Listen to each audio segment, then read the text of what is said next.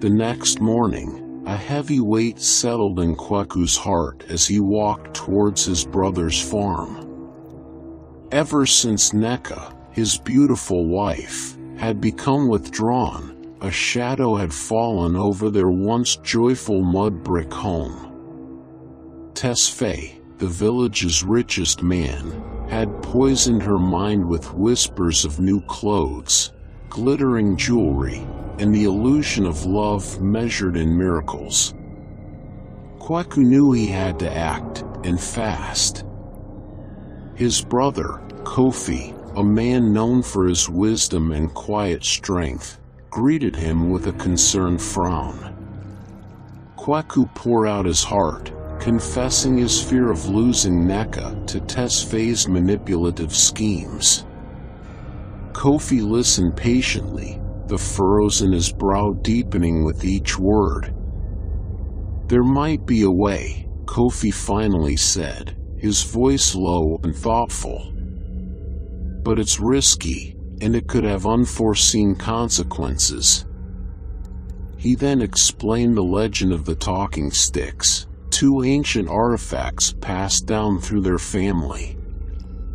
One stick, imbued with mystical energy, could transform a person into a donkey. The other, its twin, could reverse the transformation.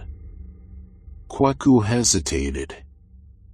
He didn't want to hurt anyone, but the thought of Neka leaving him for Tesfaye was unbearable.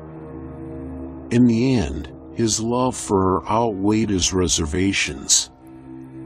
He agreed to take the sticks, promising to use them wisely. Back in their village, Kweku found Neka moping by the well. Her usually vibrant spirit had dimmed, replaced by a listlessness that gnawed at him. He decided to confront Tesfaye, hoping to scare him away with a display of strength. He found Tesfaye boasting in the marketplace, surrounded by a gaggle of admirers. Kweku approached him, his voice laced with steel. "Tesfaye," he said, "leave Neka alone.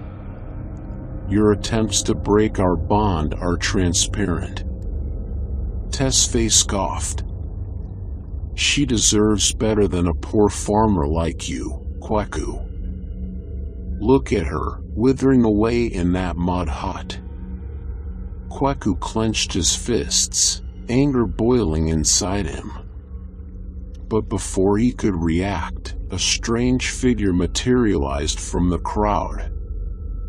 It was an old woman, her face etched with wrinkles and her eyes gleaming with an otherworldly wisdom. "Young man," the woman addressed Kweku, her voice raspy but powerful, "your love for your wife is admirable. But true love requires strength, not just anger. Use these sticks wisely, and remember, appearances can be deceiving."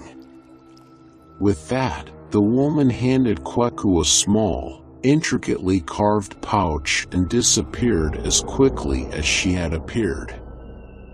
Kweku untied the pouch, revealing the two talking sticks, their surface smooth and warm to the touch. The weight of the woman's words settled on him.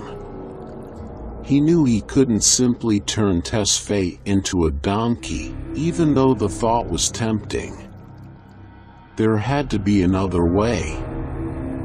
With a heavy heart, he returned home, determined to win Neka back without resorting to magic.